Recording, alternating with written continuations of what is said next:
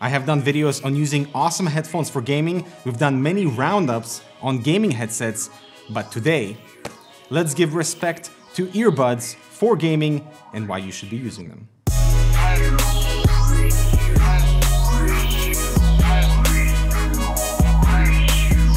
There are many advantages why earbuds are awesome for gaming. For one, they won't mess up your hair for that voluminous look.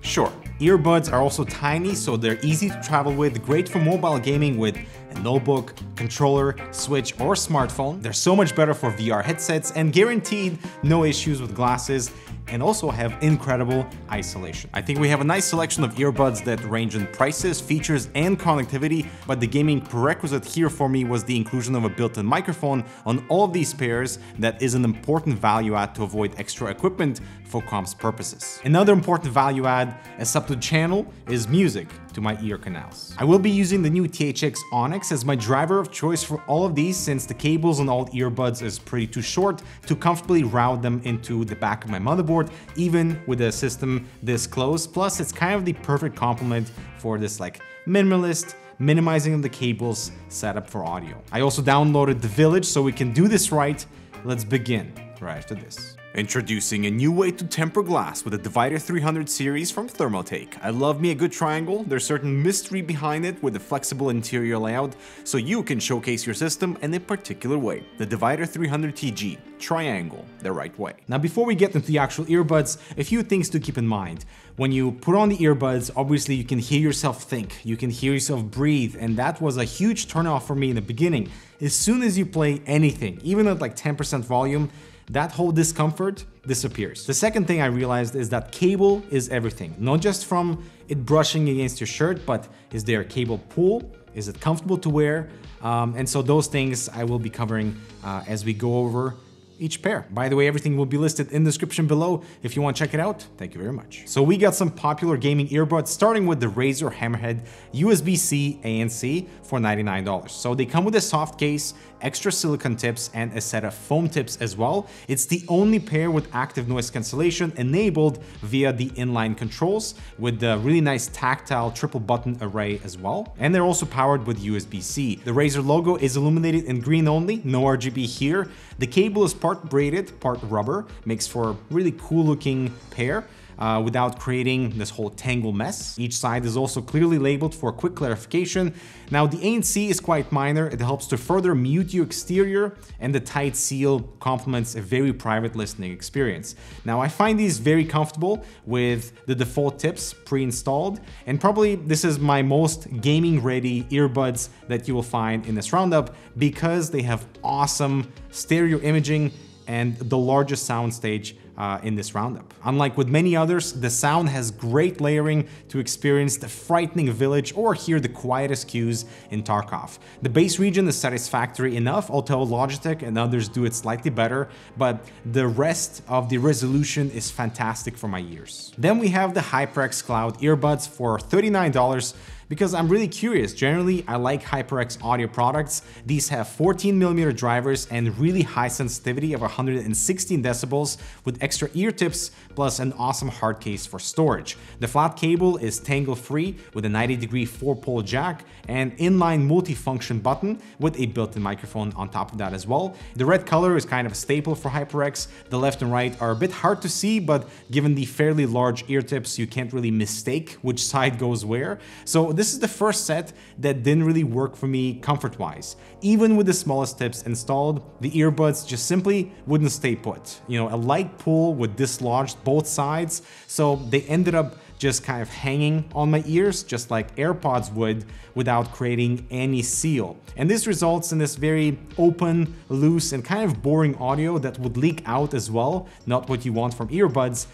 So yeah, not at all what I was expecting from HyperX. However, I am very impressed by the new Logitech G333 in-ears for $49 with those dual dynamic drivers, small soft case for storage, and triple silicone ear tips. I love the aluminum design with those bright bright blue Gs with 2 more color options available. The inline controls are easy to distinguish. The flat cable will keep the tangles away, and the USB-C to 3.5mm adapter is a great addition for devices, especially for those inline controls to get to work. Now this to me is a very comfortable pair with the default ear tips. They are light, the cable pull is almost non-existent, you can see the cable flares outwards below my chin, and unless you intentionally try to produce some cable noise, it's actually pretty quiet. Sound-wise, it's very fun. There's a lot of bass behind that seal, clarity and vocals are coming through without any harshness, but the resolution of the sound had me wanting a bit more. Still, I played for an hour without introducing any audio fatigue.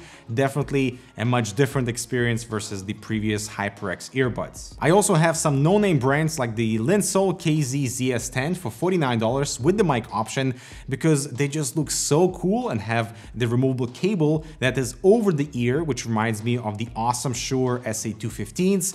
And like everything else in this roundup, there are 3 tip sizes available. Both the cable and the earbuds are left and right labeled with the inline mic and multifunction button included. Now these are unique because of this awesome transparent housing to reveal the red PCB and the audio components as well. I am honestly quite impressed at the modular cable element under the $50, plus they come in different colors, which is so cool. Now this is the most comfortable pair to me because the over-the-ear cable design means there's nothing pulling on the earbuds, unlike with basically everything else unless it's wireless. The cable is incredibly light as well, and there's absolutely no cable noise whatsoever, even when you move too much or even pull on it. It's very impressive. This might become my go-to earbuds for gaming because they just have enough warmth, smoothness and clarity, just enough bass as well to have some fun, and just you can listen to them for hours, and Forza 4 has been my go-to with this pair. Next up is the Linklike Classic 6 for $29, which are sold as this gaming earbuds, but are also targeted towards ASMR sleeping earbuds because it's the smallest pair in this roundup. I got the purple color because everything else is black and standard, so they kind of stand out. They have 2 extra sets of ear tips and a soft carry pouch is included. The built-in microphone and inline controls are easy to find, and it doesn't get more basic than that.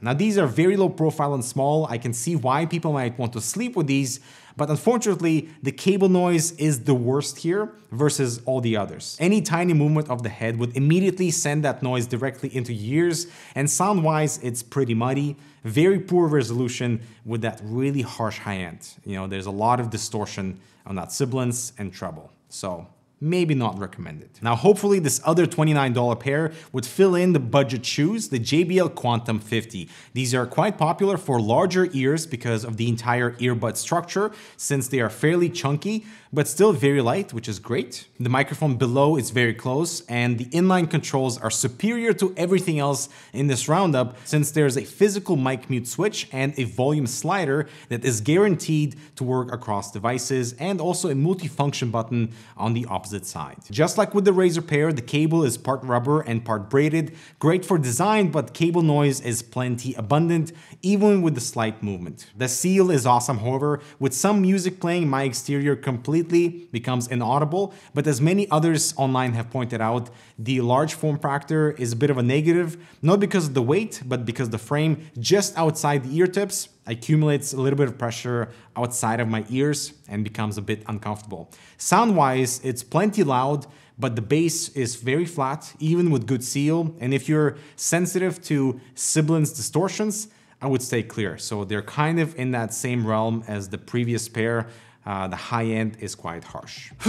And finally, the most premium pair that is also wireless, the GTW 270 Hybrid from EPOS. Hybrid because of the USB-C dongle with low latency aptX or Bluetooth 5.1 support. It has the most accessories in terms of cables, a little rubber protective cover for the USB-C dongle, extra silicone tips, and the charging case as well. They are IPX5 water resistant from light sweat or rain, hold about 5 hours of battery life from the single single charge with 15 more hours from the case itself.